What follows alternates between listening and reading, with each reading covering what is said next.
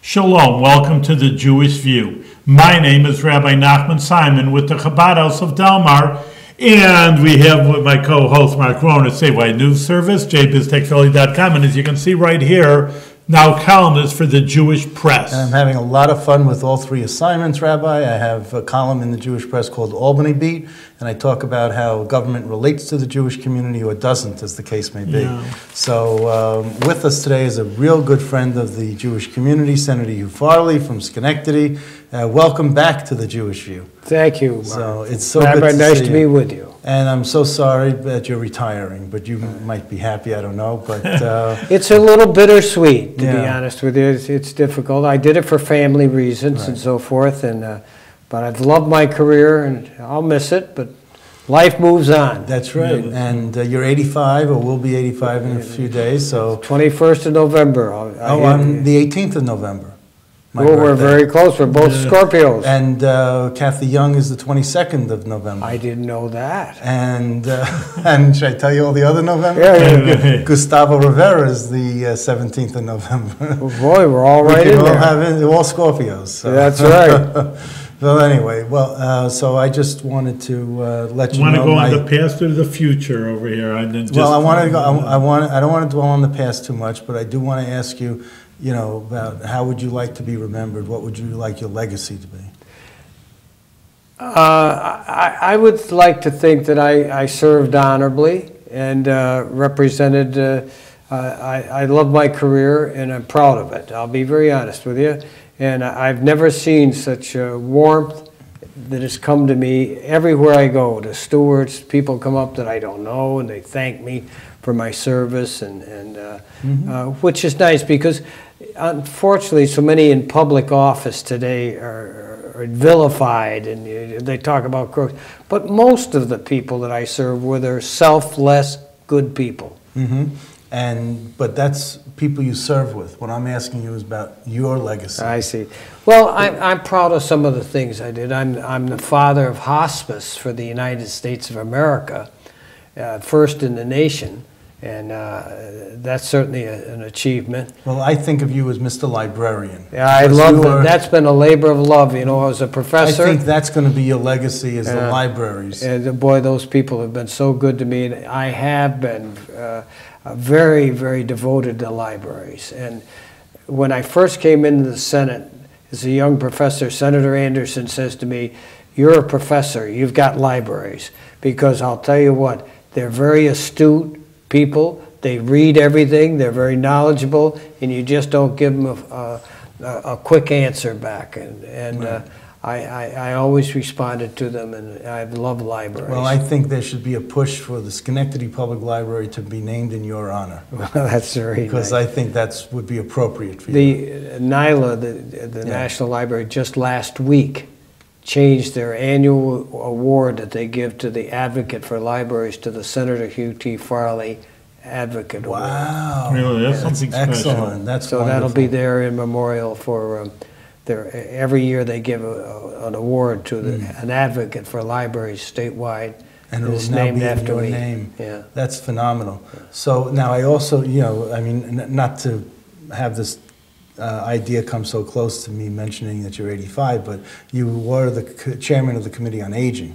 That's first one. I was First the first one, chairman right. of the Committee on Aging. So At that time, I was considered too young for that. Yeah. So I You think that grew could, into it. that could be your legacy as well, because there was so much that you did for the elderly A lot of the population. major laws, respite, that was my idea, where you give somebody a break that's taking care of their own elderly. I was very pleased with that one. That's caught on all over the country. I also started the Community Services Act with all of the county offices for the aging. I had a lot of aging legislation that I was once speaking to the National American Medical Association's national annual meeting in San Diego, and I had a very nice prepared speech. And the maid at the hotel that I was staying at thought that they'd lost my luggage, and all I had was a speech and some toothpaste and so forth. And she read the speech, and she was so impressed with it, she took it home with her. And I went to get the speech to go give it. Oh, my gosh. And she had gone down, she lived almost down by Mexico. And anyway, I started ad-libbing the speech, and they went and brought it up to me. Oh, really? Yeah, so I did have it. That's funny. That's a good That's one funny. over here. So, Let's go to the future over here, Mark. okay, so what's on? Well, we just had elections, Okay. and what's, because obviously you're in the Senate, so therefore you know about what the Senate, what's news in the Senate that's changing or maybe be the same? All the same. No, the Senate actually grew. The Republican majority picked up a seat, and we're very pleased with that. And It's a big Where's difference the because it's seat 32, it's Yeah. Buffalo area. Yeah. Mark Panapinto was served one term and didn't really like it, I guess, and he left. Senator-elect Jacobs is the new Yes, senator Chris from there. Jacobs was the city controller or county controller? Clerk, I think. Clerk, county Yeah. clerk. And he's a And- very wealthy guy. Is he? Yeah, he's very wealthy. well, guy. he's It's gonna- family wealth. Yeah. That's interesting. He won big, and we're also probably, in my judgment, have a relationship with the independent Democrats. So we'll have a very And comfortable there's 8 of majority. them now, or 7 of them. Yeah, so Because Senator Hamilton just moved over. Jesse Hamilton and also From this Crown new, Heights, Brooklyn. right, and this new senator from Harlem or the Upper West Side, Yes, a woman. Marisol Alcantara, is going to be with the. So we're very pleased with that, and I think Senator Flanagan has really done a good job as leader and so forth, and I'm very, very pleased to see it continue. And your successor, your seat remained Republican. Yes, it did. I have, after it was reapportioned, I captured a seat. I beat a Democrat to come in I here. didn't know that. Yeah. Oh, yeah. Mary Ann Krupsak, if we go back that far, had my seat, and then Dr. Isabella had it, Fred Isabella, and I beat him. Right, that's who you beat. Yeah, and but after it reapportioned now, it's the second largest Senate district in the state and the most Republican. That's, well, yeah. Yeah, it's got the best enrollment, so. Yeah, and you go into Hamilton County. I got all of Hamilton County. All of Hamilton County. That's where I grew up. Right, Indian Lake. I grew up in Indian, gosh, he doesn't forget anything. You ever been up to Indian Lake, Rabbi? No, I haven't. Well, Mark doesn't take me up to these I places. camp at 13th Lake, which is in Okay. North Creek, just over I the know it Warren is, County right. border. You know But- who used to hang out in North Creek or North River was Robert Kennedy. Yes. Yeah. Really? Yeah. Yeah, but I camp, that's where I camp, and I go into Indian Lake when I have to get provisions or whatever, so. Yeah. But it's great in terms of the fall, and when you see the leaves right. change, you go down Indian Lake Speculator, you go down those areas Yeah. there, and it's Yeah. beautiful. Teddy Roosevelt was at North River when McKinley was assassinated. Right. He was upstate? Yeah, they had to have a train, they had to find them. That's right. They had to have the train come up and. You know your history, I Mark. try, I'm impressed. I try. I always tell people history was easier when I was taking it in school because there was less of it.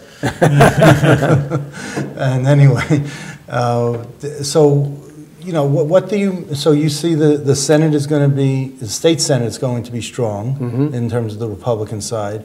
The Assembly is way over, on Democrats control probably 105 seats. Yeah, they're really a weak minority, I'll put it that way. So I guess your successor, Jim Tedisco, is happy to some extent to be out I of there. think he's been taking my pulse for a lot of years. But I'm just surprised that your son didn't, Bob Farley. Well, he didn't does get very it. well, and Yeah. he was, my son was the Deputy Attorney General under Vaco, and Also ran the his- Schenectady County He was leader. he was the leader, Right. the chairman of the board, and so forth. Then it went into the minority, and Right. he's very happy. He's got a very large role in the Senate.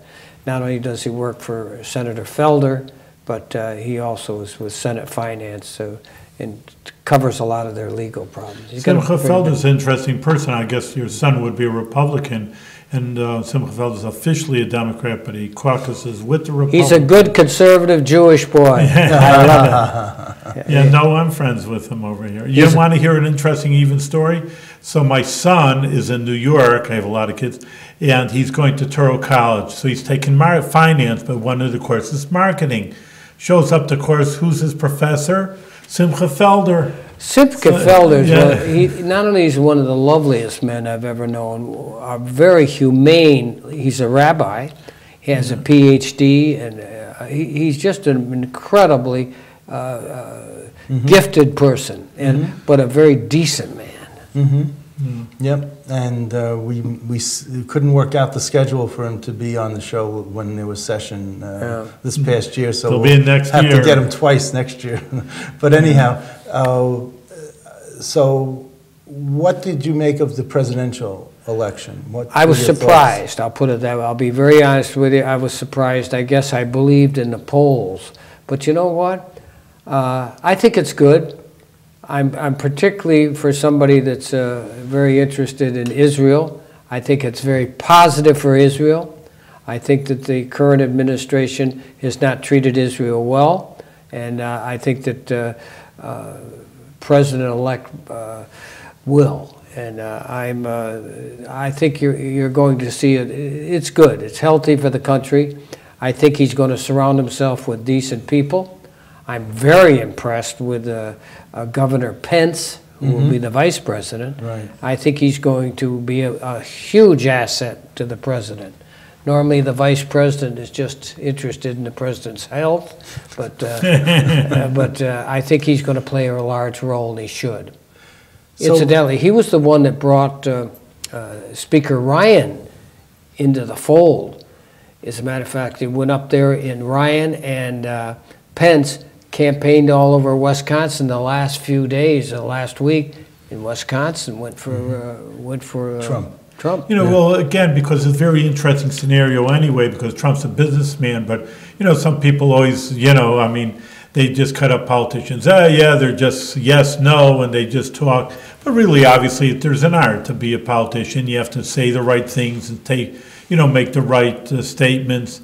And, you know, Trump has a little bit of a problem talking about the right statements. So you're right. Maybe, the Pence will be, hey, listen, I got to tell you how to move around. You know, there is an art to being a politician. Absolutely. And it's just shoot off your mouth. He's the only president that's never been elected or been to anything and not been a military person. Right. Well, that's right. interesting. Yeah, he's never been in the military, never been elected to any previous office. That's interesting. And he gets in trouble with his tongue. And I think the last few days, I thought his speech was very well tempered and correct. And I think he'll be all right. He surrounds himself with bright people. That's important. When you go into the voting booth, do you just genuflect and vote all Republican? No. I was always a supporter of Sam Stratton, if you remember him. Okay. And I was chairman of Sam Stratton's retirement dinner. But generally speaking, I've gotten more conservative as I get older. I think most people do. What did Churchill say? If you're not young and liberal, you have no heart. And as you get older and you're not conservative, you have no mind. That's right. I've gotten more conservative as I gotten older. So where... My wife has always been very conservative. So where did you... So did you vote for Trump? I mean, is this something Yes, I did. You did? Okay. He wasn't my candidate, to be honest with you, originally. Who was? I liked Rubio. Okay. Rubio. Yeah, Marco I did. Rubio. I did like Marco Rubio. I liked several. That was a very broad-based, talented group up there. Yeah, absolutely. They had it used to astound me how Trump knocked each one off. I mean, I thought of it as Celebrity Apprentice. And if you ever watched that reality show, how I did, I haven't. Every week someone would be you're fired. He'd say you're fired every week. Boy, he would go after. This would be after every one of them. And then once he started calling them a name and putting a label on them, they would drop out. And it'd be like you're fired. I have to give the guy credit. He's smart, I'll tell you that. And he brought down not just a dynasty, he brought down two dynasties. He brought down the Bush dynasty and the Clinton dynasty. And he took on the press, which was incredible. I think we need more of that. He used... They got the press over you, the press. The press. But he utilized the press. He didn't have to spend any money. He got it all done free. But he did spend $100 million of his own money, and I'll bet you he's already gotten it back because his real estate holdings probably increased Probably. by more than that. Well, So, But that's like you Because because he's spending, now Trump on it, and he's president, and you know. that's like the rabbi spending $10. Yeah. He's But- worth hundreds of millions. Yeah, you know. So but I'll bet you that Trump never gets audited again on his taxes. Let's hope that I'll that bet tax you- department gets out of the political business. Well, no, but I think he's- that's outrageous. Well, but Trump said that, you know, the IRS has audited him every year Yeah. for the past decade. So I'm sure that will never happen again now. Well, I don't know. I would just think that I would like them to just do their business and not be political and so forth. That's what bothers me, some of the things that is happening where you've got the agencies getting political. Well, did you think Comey was political with what he did with the emails and saying? No, I happen to admire him. Yeah. And I think he was under pressure, that he didn't want to have the candidate for president indicted, and I understand the word that I've gotten that the department, the rank and file department people weren't speaking to him in the halls and so forth, getting upset with him because he did not. My goodness, when he said he castigated it with everything that was wrong, and then said we're not going to prosecute. So. And then he reopened the issue. Well, he close told to- Congress he would if more things showed up, which it did. You know. I don't think that people had made up their minds, I think, Yeah. by that time. So what do you make of the of what happened in New York State with John Faso winning? He's like a son to me. I like John Faso. He's a very decent and a very honorable and a very bright person. He'll be a wonderful congressman. So that was the right choice to succeed Chris Gibson? I couldn't think of anyone better. You know, the polls were so off. I mean, you were saying at the beginning that you were looking at the polls. Yes. But these polls were just, They they were- were just saying Faso was 1 point ahead and he was losing at one point. I don't know, maybe the public is fickle. They changed their mind. I at don't the think they last were minute. telling the truth. Jim Douglas, who was governor of Vermont, a very dear friend of mine, incidentally, I called him up to congratulate him on winning as governor. And I said, are you going to invite me up to your mansion? He says, I don't have one, but I got a pull-out bed in Montpelier they give me. Anyway, he said he was 15 points down 2 weeks before the election. And the RNC withdrew all support and help, and he ended up winning by 10 points. I don't think some people tell the truth, particularly when they're polled. Something's off. And now with cell phones, they can't get to a lot of people. Well, they have a way of doing that, I'm told. That fellow from Siena, Steve Greenberg? yeah, Steve Greenberg, told me that they do check with the cell phones. You know, but people just, you know, there's so many, you're right, people are not telling the truth for whatever reason, even though it's anonymous, they're just not. You know, the thing that I noticed in this election, and talking to my constituents out there, an awful lot of people that didn't vote, the working middle class, that had ignored politics, got very, very much in favor of Trump. And that's why the Rust Belt states went for Trump. The people who were the old Reagan Democrats. Yeah, you look at that map and you see all that sea of red in all those states, and They were being ignored Yeah. by both parties. you know. And Trump is smart. I'll tell you. I give him credit. But could you imagine if he didn't win, what everyone would be saying now about him? I mean, just there'd be. Oh, they said terrible things about him. I mean, there's riots going on in the street now. No, even after he won, he's not my president. What do you see as the working relationship between the governor of New York and the state senate? Did you get along well with Andrew Cuomo? Yes, I did. To be honest with you, I did, and his father. It's just I kind of get along with people. Yeah, but you know, they say that Andrew's not cut from the same mold as his father.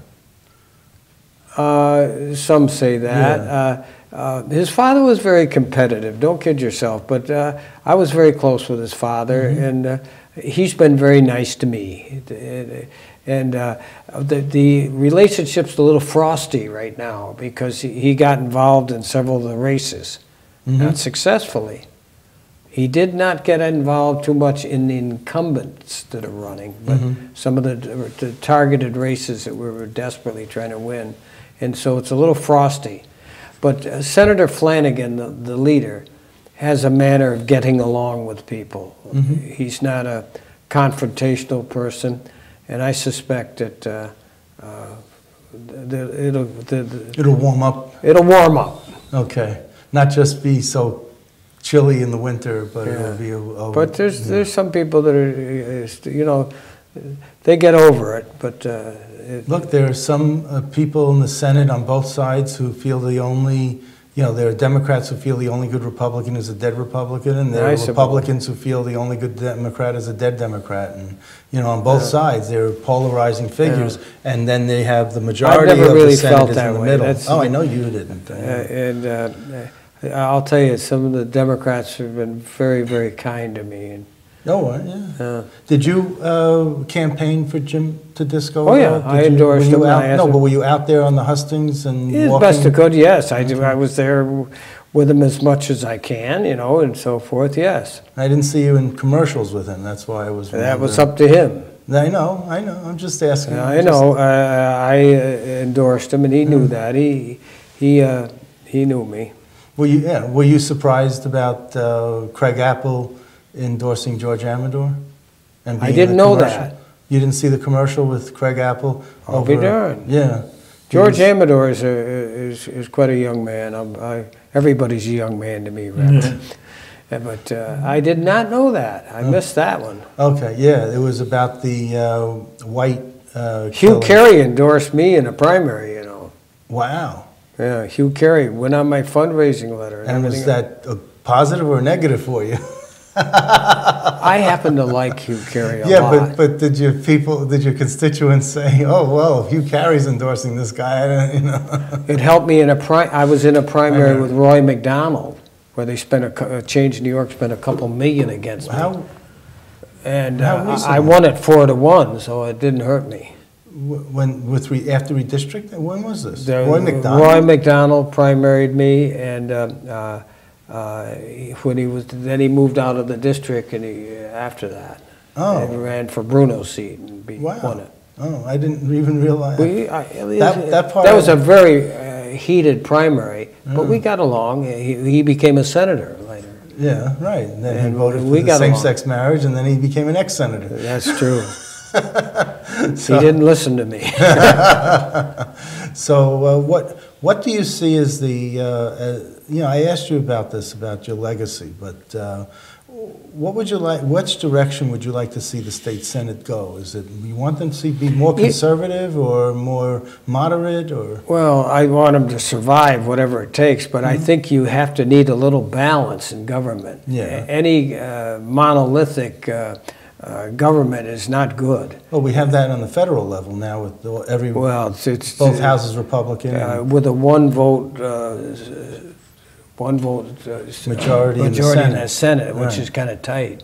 Yeah, but it kept Schumer from being Senate Majority Leader. That's true. Gosh. But that's what he's Senate Minority Leader, you know. Because it's 51. Yeah, because it's 52-49 or 51-49. Yeah. Really that close? Well, not really, because there's a Louisiana senator that's in a runoff because it was 3 or 4, and they had to get 50%, and it was 4 Republicans running. So that will go Republican, so there'll be 52-48, I think. Okay. Eventually. So that's what they... Incidentally, I think it was that Senator Amyott from New Hampshire. Yeah. She did not endorse, she wouldn't support Trump. Right. That may have hurt her. Did she lose? Yeah, she lost. Kelly Ayotte lost. Kelly Ayotte lost. I see. It was very tight. It was only 800 votes or something. She just... That's New Hampshire. Yeah. And then Clinton carried New Hampshire, I believe. I'm not sure. Oh, okay. I've forgotten. Yeah, but anyway. That was also very tight. Very tight, yeah. So, you know, what are you going to miss most about being involved in the You know, it's been such a large part of my life. Yeah, I know. My goodness, for 40 years. I'm the second longest serving in the history. Did you know Senator Markey? Yeah. 50 years. Nobody will match that one. Yeah, from Staten Island. He was there 50 years. 50 years. So I'll just miss the routine. You will. I'll get over it. My wife says I'm very hyperactive, so I'll just keep busy. Well, Senator Saland came back last year to visit, and I asked him about how he's doing, and he said, you know, the best thing was being defeated. He Really? says, I love having my own schedule, my own life, and not being here all the time. And, as I look back, I loved my career. Yeah. But I'll tell you what I liked even better.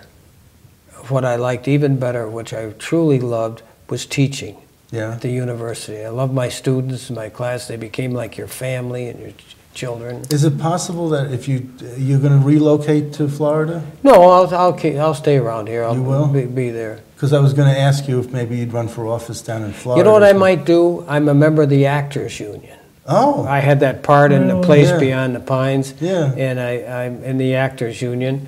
And if they're making a movie, they have to hire me. So they make movies around. I'm around Tampa. They're making a movie, I may show up and say I'll take the part. I'll take the part because they pay you pretty well. You're not in Sarasota, are you?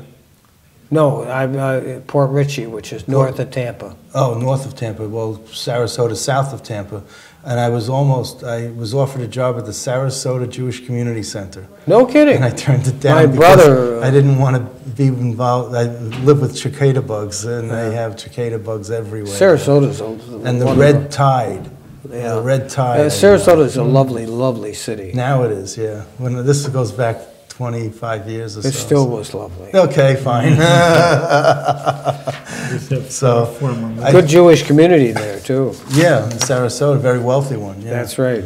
So have you had so you're going to miss that, but what about staying in touch with your fellow senators? I mean, obviously, I will. You know, you come to the pilots' dinner, you'll come, you know. The pilots are the assembly. They don't invite me there.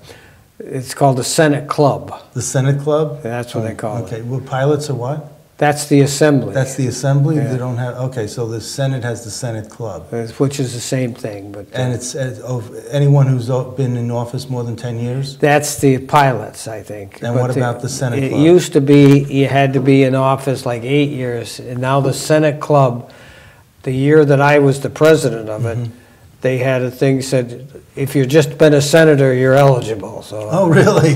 Even for a few months? Yeah, so, and some of them that have been served 1 year are active members, but they all come back. So who's the guy before Simcha Felder who was there? Starobin. David Starobin could be a... Yeah, Simcha Felder always used to remind the majority leader, you endorsed him, and it's over me. Are you going, you know, it's really strange because this past session, there was no one taken out in handcuffs or indicted. And that's a really low bar to have for a successful legislative year, you know? I know. And I'm just wondering if you're going to, you know, maybe not miss that part of it. Well, I felt so badly on that situation. For instance, if Joe Bruno didn't have... he spent millions defending himself. Right. So many of these, they don't have the assets to do that. And I thought that Tom Libbis, it was very sad. That was a very decent, good man. Now, did his son do something wrong? I don't. I had him in class, incidentally, his son. But Tom Libbis, he wasn't forthright talking to the FBI. And his whole life was ruined for that. And he died almost, I think he was a convicted felon because he wasn't forthright in talking about his son or something. As a lawyer, you got to be careful what you say. And did he commit any crime? No. He told a lie. We know people that have told lies. Yes. Yes, we have, and they don't become That's convicted right. felons. But I mean, I felt sorry for him. I thought that was a very sad situation. Yeah, you do things for your son, you do things for your family. Most people do Dean anything Skelos for this. Was... Again, that's another one for I his thought was son. kind of unfair because I don't know what Dean Skelos basically was trying to help his son who was pushing the envelope pretty far, and his life is destroyed. You have to So- be very careful in this You business. do, and you don't get paid enough. Do you think the legislators should get a pay raise? I think that they probably deserve it. I'm financially secure, and Right. it wasn't something that was that meaningful to me. Right. Because I worked 2 jobs as a professor and that. But I think that they deserved a pay raise. Everybody deserves one. But What do you think it should go up to? I don't know. I mean, you have no stake in this now, so I'm just curious what you... Well, I think it's what it's going to up to. I think, did I hear 128? Was that the Well, it number? was 116, it was 128, they were battling around in quite a few numbers, and I just... See, I won't get that. No, but that's also what's so unfair, is that, you know, all these legislators who served in between, you know, the 2 pay raises are not going to benefit from any of that, and people who didn't serve, who are just coming in, will benefit. Yeah, I know. And it's just not fair because it's such a long span. I think that Just particularly, philosophically speaking. for instance, the legislators from downstate, New York City and so forth, in most of the assembly, they don't get anything more than that 79. Right. And that's having 2 homes and a few other things. They're underpaid, I think. Well, then they knew what they were getting into. They could so- always say that, but there's a lot of people that won't get into it. Right. And that's, I think we need high-quality people there, too. Okay. There is And you some- are high quality. Well, and that's we're nice. going to miss you, and we're going to miss everything that you stood for, and that you, and hopefully other people will emulate you, and that your name will be as synonymous as John Markey, and you will have Hugh Farley known for a very long time in the Senate. So Senator, thank you very much for all your service. And, you know, in the future, just do what you want to do and make it pleasure, but do it with good health. yes. God bless you and your work. And thank you for your Thank you. service. Thank you. That's very meaningful to me.